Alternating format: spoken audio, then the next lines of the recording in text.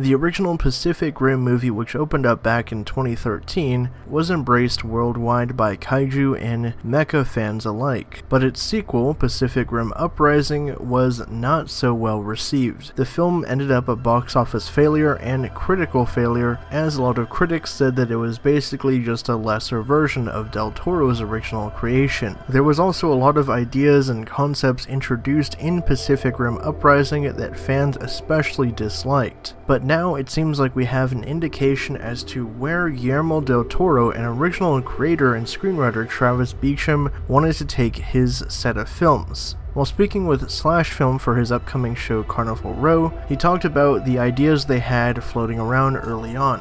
He said, quote, "I talked to Guillermo about it early on because there were a ton of crazy ideas for where it could go. We definitely wanted to do a film that took place on the other side of the rift, and see what that would be like. I don't know if he could just jump in and do that, but maybe after a few movies. Personally, I always really wanted to see a prequel. I'm not big on prequels when it comes to other properties, but I thought it'd be fun to go back and see the first Jaeger and first fight with the kaiju. I wanted to see what that would have looked like from the beginning." If you guys remember, in the original Pacific Rim film, they kind of did a somewhat of a history lesson, introducing the film and the world and kind of, the origins of the Jaegers and kaiju fights, and in some of the expanded material like comic books and novels, we actually did get some more information on what those early fights between Jaegers and kaiju were like. The end of the first movie kind of left the door open for a sequel to explore the rift and the Antverse and, more of the precursors and what their whole deal was, but instead with Pacific Rim Uprising they decided to go in a very different route, introducing new characters. We didn't get the return of Raleigh Beckett, they killed off Mako, so a lot of stuff was shifted around and ultimately ended up for a lesser product.